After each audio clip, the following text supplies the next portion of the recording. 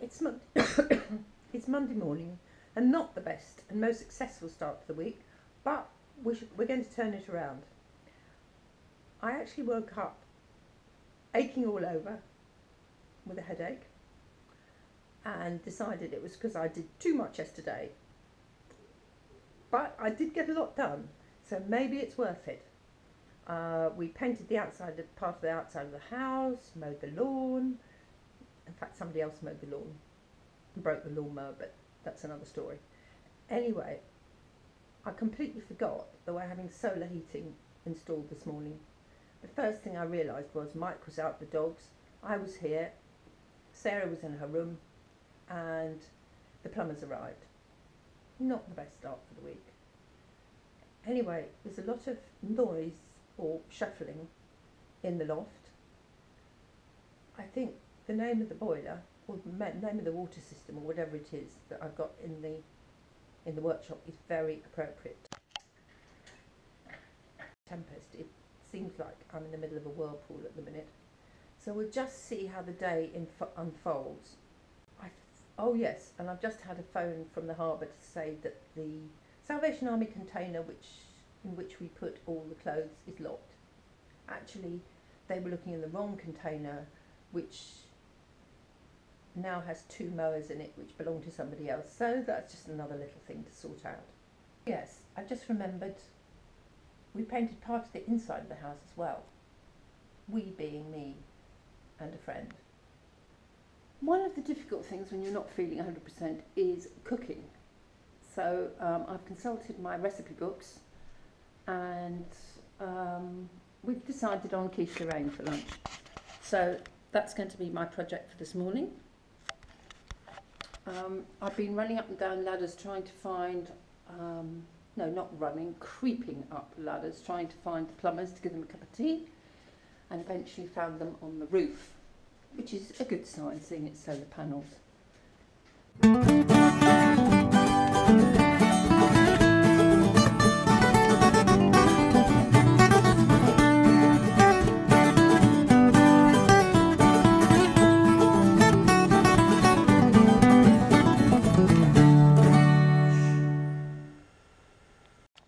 I'm not sure I actually want to watch people making holes in my roof, so I'll concentrate on my quiche Lorraine.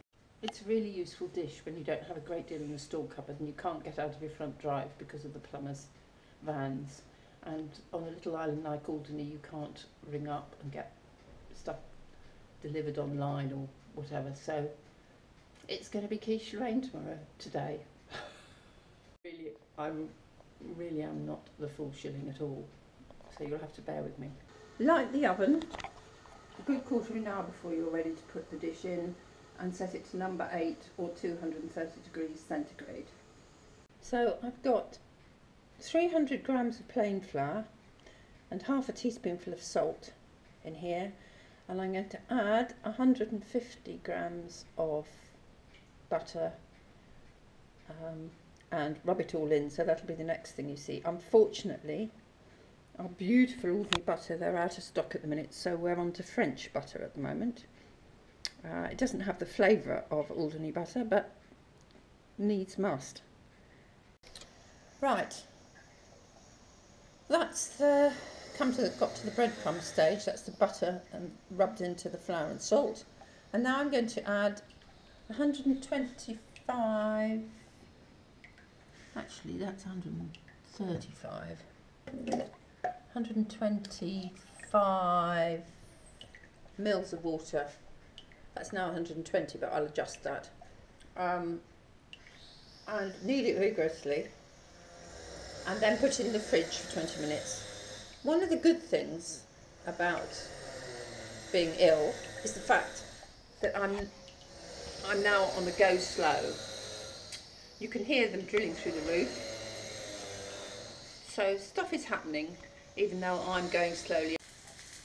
I'm now frying up my onion in coconut oil.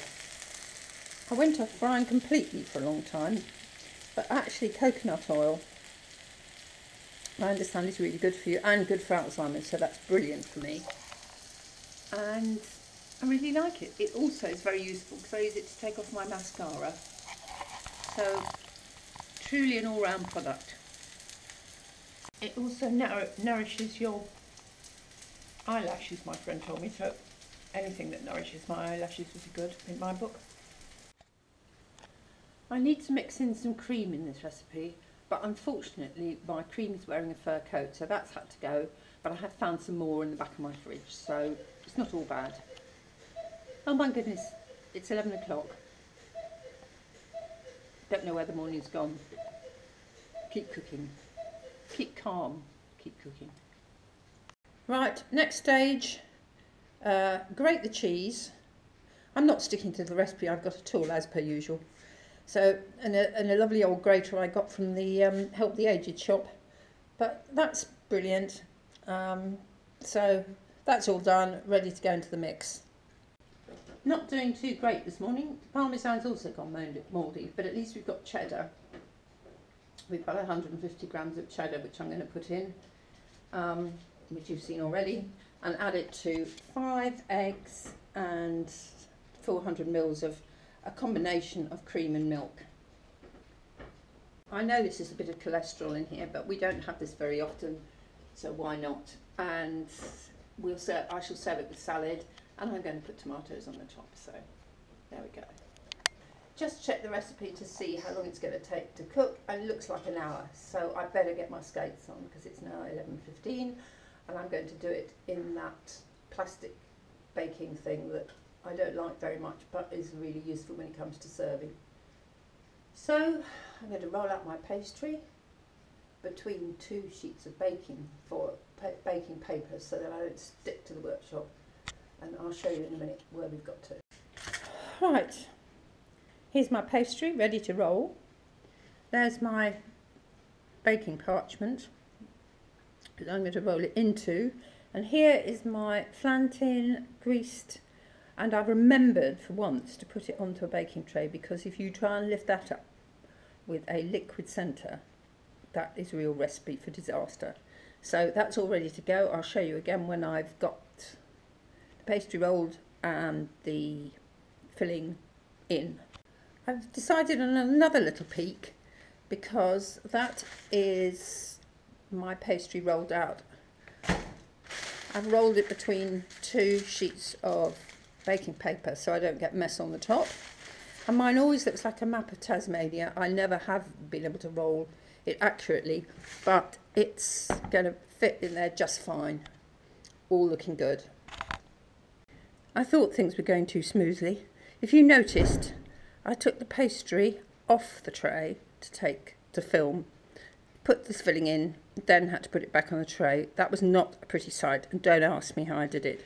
But I got most of it in there. I've decorated with the tomatoes, added the onion, and we're hot to trot. I'll show you what I'm going to do with the rest of the pastry offcuts in a moment. Right, now I've got my pastry offcut, which again has turned out to be rather like Tasmania, and I'm going to spread it with Bovril. Sarah's GoPro camera now has got flour, pastry with a slight dusting of Bovril on it. So here I have spread the pastry with the Bovril. I'm now going to roll it up, comme ça. As I say, it still looks like a map of Tasmania. It's really important, if you can, to get the Bovril right to the edges, otherwise you're going to have Bovril rolls that don't have any Bovril in them on the edges. And now, it's difficult if you're the camera person and the chef, cook, whatever. I'm going to cut them like this. And now they stuck to the knife, which is a pain. Try another knife. Right. And I'm going to put them on a tray. Kippy's waiting expectantly for manna from heaven. She knows me too well. There's a constant rain of bits and bobs that falls on her. I'm amazed she's not covered in flour. She usually is by this time, my cookery. Right, I've got those cut now, and I'm going to put them on a tray. Voila! As you can see, it doesn't look anything like it does in the book, but I reckon it's going to taste really good. And here are the marmite rolls. And here's Kippy, ready and waiting. You're not going to be lucky this time, I'm afraid, but you might get a dog biscuit. Well, it's now 11 o'clock and I'm reflecting on a day which hasn't been the best, but has actually resulted in quite a lot of successes. We've got the solar heating panel started. The quiche and the marmite rolls went down a storm. There's nothing left to show for them. I've just been editing. In fact, I've been editing all afternoon, and the one thing that I was doing, which was Freya the wood carver for my channel, and which has caused me endless trouble for all kinds of reasons, has actually been completed and uploaded. Trover is snoring peacefully on my computer. Mike is in the bath, and I have promised that I will do a vlog about him soon, because he really is my rock and anchor.